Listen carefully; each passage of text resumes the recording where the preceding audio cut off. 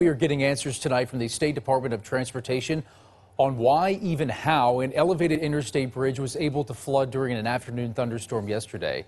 That, of course, snarled traffic at what is already a choke point leading up there to the bridge. News 2's Fallon Brown reports on the drainage problem and how this was fixed.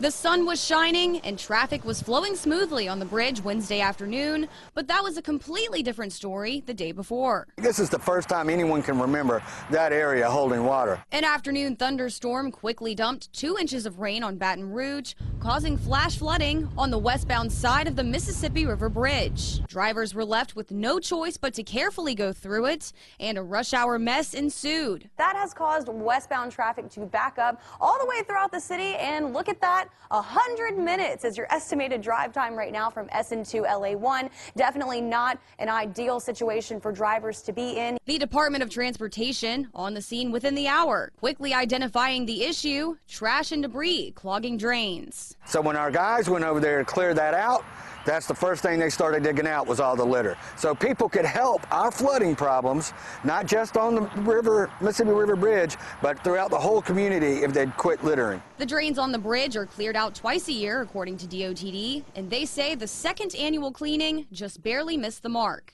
As luck would have it, they were scheduled to be cleaned last night, westbound, and eastbound tonight. DOTD says the drains are clear now, but the problem could have been avoided if everyone worked to keep things clean. So people could help our flooding problems, not just on the Mississippi River Bridge, but throughout the whole community if they'd quit littering. Fallon Brown, WBRZ News 2.